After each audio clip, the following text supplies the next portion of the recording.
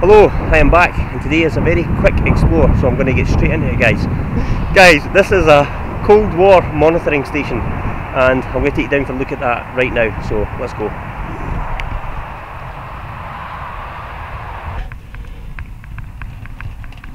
Glad that's fairly solid, to be honest. Just tighten this up again, guys, bear with me. Okay, so let's go down and have a look. Right guys, so this place, if I can get over the water here, is a monitoring post. Oh, jeez, oh guys. Wow, I'm shocked there's stuff still in here. Some fuses, little table, picture, receiver switch,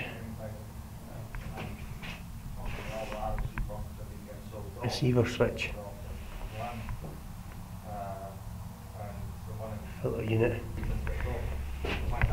So guys, I'm actually here with Tommy and Dale Hunter once again. But just look at this place, guys. People were sleeping down here. It's the bunk beds. It's an upturned pail. Probably had sand in it at one time for fires or something, possibly. Wow, look at the old candlestick holder. That's like that looks wartime. That looks authentic wartime, that.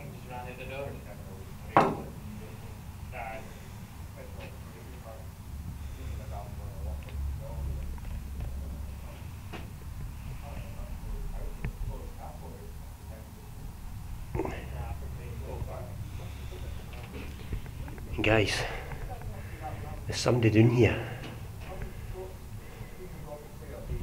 Me. Well, just look at this place, guys. Some folding chairs.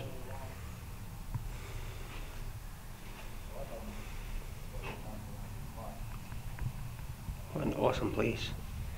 Really cool we find.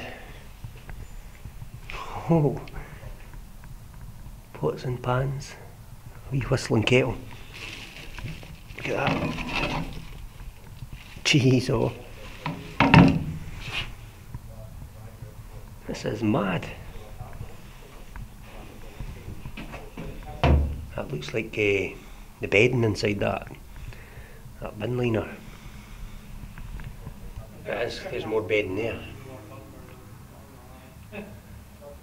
Looks like that material that would get really itchy.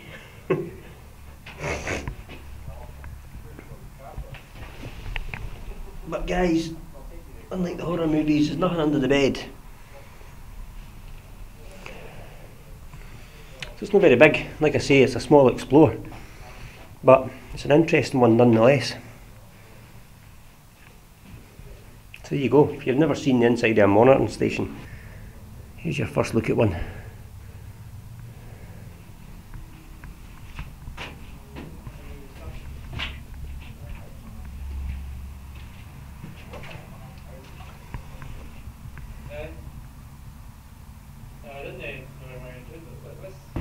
Right guys, just going to get back out here.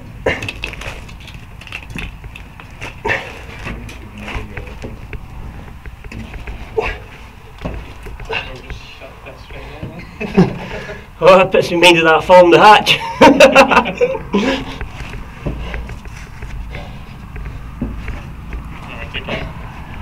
If you just grab that for a second.